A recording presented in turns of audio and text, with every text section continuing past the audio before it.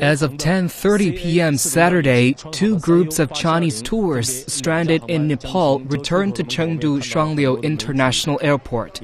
CNC has spoken to some of them.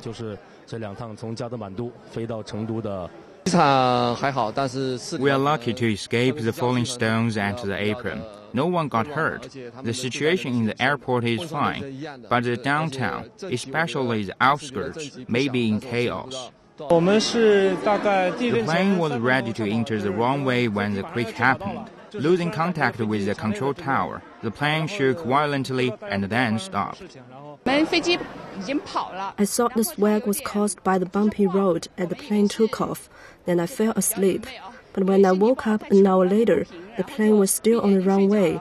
No one told me the quake happened until I got text messages from my friends. Some passengers have expressed their concern about the rest Chinese stranded in Nepal. A dozen colleagues are still in Nepal. I'm worried about the security situation there, and food and water have been short.